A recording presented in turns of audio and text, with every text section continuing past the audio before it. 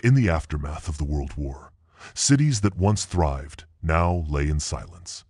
The skyline, once a testament to human ambition, now stands as a monument to our downfall.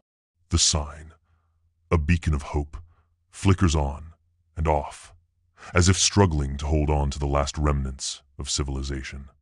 The streets, once alive with the hum of daily life, now echo with the quiet whir of a lone robot. It moves through the debris, a solitary guardian of a world long gone. The shops and cafes, now silent, hold the memories of laughter and conversation that once filled the air. Here, amidst the decay, stands a forgotten hero. The statue, once a symbol of valor and sacrifice, now watches over a world that has moved on.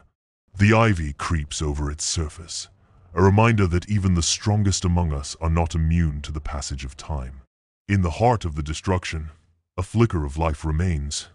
These survivors, clinging to hope, gather around a meager fire. They share stories, memories, and a photographic connection to a past that feels like a distant dream. In their eyes, a determination to endure, to rebuild, and to find a new way forward. In the midst of despair, life finds a way. A single flower, pushing through the cracks of a broken world, stands as a symbol of resilience and renewal. The butterfly, a delicate dancer in the breeze, reminds us that even in the darkest times, beauty and hope can still be found. This is the promise of a new dawn, a chance to start anew. Hello everyone! So in this video I am come back to Minimax after a while from my previous review of their site and something interesting to check out on the platform. When I look at the new developments across the whole system, a lot of people think of Minimax as just an AI video generator. And yes, their images into videos model is awesome. Now, they've added some cool features like subject reference. I've tried that out too, using subject reference to create something like this. I have a character's face and use that character in different video scenes. But when it comes to backgrounds, decorations, or items the character is holding, it's not able to use those as references yet. Well, so far that's okay because this feature is labeled as Add Reference Character, which focuses only on characters for now. Back to the main topic I want to talk about, the bigger picture of Minimax right now. After a few months since they launched the Minimax AI video model, and there are some pretty interesting things I see from their roadmap. It's not just an AI video generator anymore. They're also adding ways to create images, and of course you've got audio generation too. As you can see here, I've just tried something out, and this audio generator is pretty nice. It has daily credits to play around with for testing, and even the pricing is cheaper than 11 Labs. The quality is almost on par with what 11 Labs can do. They also have language models for generating content. I've tried creating 1-minute short video stories, and it handles what I want to do well.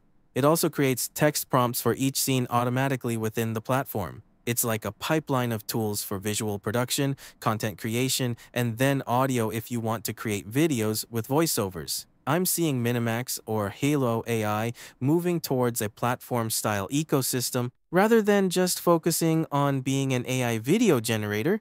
I'm really looking forward to their new features coming up. I've heard they've got some updates in the AI video model, plus they offer API access, which I've used quite a bit already. It's good, stable, and performs very well. So let's try out something in this whole ecosystem I've mentioned here by creating, for example, a sci-fi short story. You know, having all this content generated, the text prompts for me, and then building on that using their image creation. I created something like this.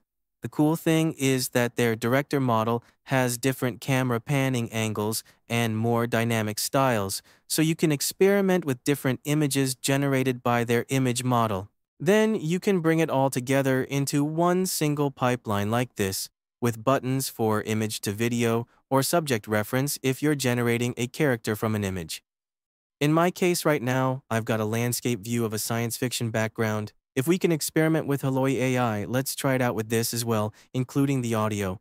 Their audio performance is pretty solid. I was honestly surprised by their audio model, especially with Speech 2.0 HD and version 2 Turbo. This is really nice because it can handle multiple languages, even in turbo mode. If you've used 11 Labs, you know that their turbo model doesn't perform well for languages other than English, but in Minimax, I've tried it with different languages, and it works well, even in turbo mode. It supports Cantonese, Chinese, Mandarin, and other Asian languages, including Indonesian. It's not just typical European languages like many other AI audio generators or text-to-speech models. That's super convenient for most of us in Asia who need those languages represented. So let's check that out. For using this platform and starting to create short stories or narrative videos, it's possible to just use Minimax's AI modules to create everything. First, I'm going to start by creating the content. Here I have a template of a text prompt. Basically, I'll ask it to create a science fiction futuristic theme for a 1-minute short video. Then, I instruct the AI to create video text prompts following my structure using subject, scene, and action. This is pretty standard for video text prompts nowadays. So, it creates each subject, scene, and action within the text prompt itself for each scene.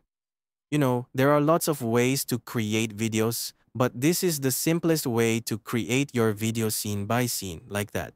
Of course, you can use this for documentaries. I'll explain that later in the video. After creating the scenes, I'll also ask it to create the voiceover script for each scene. That way we'll have the narrative text for each scene to use later on. So, after we've got all this content, we jump to Hailuo AI, the video and image creation platform I've been using to create each scene, starting with image generation. Here I've used the latest image generation model from Minimax. For each scene, I generate 4 variations so I can pick whichever one I like. Especially for buildings, I've generated several options so I can choose from different styles. So far, I've noticed that their image generations for each batch tend to stick to similar styles, but it still can't do character referencing for image generation or maintain coherent, consistent styles across the images. That's something I'll be looking for in their next update. Aside from that, the other features are very convenient. After the update, you get this big Recreate button that's easy to spot, allowing you to reuse the same text prompt to generate different images. For example, I've got some buildings here in the first batch, and I want different color variations for them. So, in the second batch, I've got alternate colorations for the banners on top of the building like this. Of course, the next step will involve using the same text prompts from the templates, and we'll jump into video creation. Using the image to video feature, we can use this button here. As I mentioned, the UI design is getting more convenient now after the updates. At this stage, jumping into image to video is seamless. Creating each scene is really fast. For each scene I create here, I'm using their new director model, which allows me to apply different camera movements. The cool thing is that within the 5-second video clip it generates, it's not limited to just one camera movement. You can select multiple ones. For example, I've selected a push-up movement here. And of course, by selecting from the menu on the left, I can see which option suits this image best. Let's say I want to circle around the building to the right and then tilt downward using this one. So the camera will tilt down to the lower part of the city this time, creating 2 different camera movements. Let's use this tool and include our text prompts. That's the basic, simple way of making this right now. For AI video generators on the web like Minimax, it's really beginner-friendly. There's no need for in-depth tutorials teaching you how to click each button. I'd say it's all self-explanatory with these buttons. It's all about the concept of workflow, how you want to use it in different ways. That's what makes the difference between each creator using this platform and how they leverage the ecosystem overall, from text generation to image and video generation, and lastly, audio generation. The audio generation in Minimax is really fun. I've been genuinely surprised by what they've done here. I just tried it out with some text-to-speech, and from the history here, as you can see, I've already tried a lot. Here's the long one I tested, and it also lets me adjust the pitch with the same voice. The pitch is super easy to tweak from the settings on the left. Speed, how fast you want the voice to go, pitch, high or low, and volume. And it's not just restricted to using their stock voices. You can use your own voice for the audio.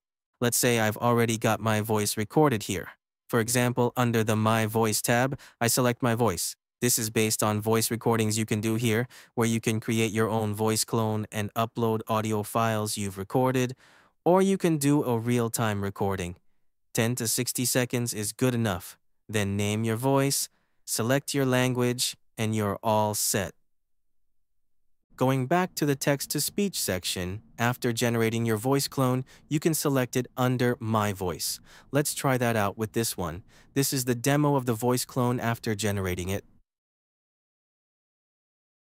Hello, I'm delighted to assist you with our voice services. Choose a voice that resonates with you, and let's begin our creative audio journey together. The voice clone matches pretty closely with what I recorded. So I'll try it out in future projects using this text-to-speech feature. The quality is really nice. Besides English, they support Chinese Mandarin, Chinese Cantonese, Japanese, and Indonesian. As I mentioned earlier, some Southeast Asian languages are included too, which many other text-to-speech AI models don't support. That's been a pleasant surprise for me. For Cantonese, we have many different meanings for one word, even slang or swearing, and this AI understands how to pronounce those correctly. That's been a big surprise for me regarding the audio features. 你嚟學用 AI 嘅話，你醒少少，唔好俾人吊。 Honestly, this time around the audio impressed me more than the video or language models. As for the AI video model in Minimax, I hear they've got some new features coming up, and I'm really looking forward to that. The audio side is unique to Minimax at the moment. I think they should integrate audio with video better. Like, after generating a sentence from text to speech, you could bring it into the video editor or save the files directly into the video project. Adding lip-syncing options would make it more convenient for people using both services together as an integrated ecosystem within Hailuo AI as a platform. Yeah, so far that's what I think after revisit the site and try with their new AI audio. I'll see you guys in the next one. Have a nice day. See ya.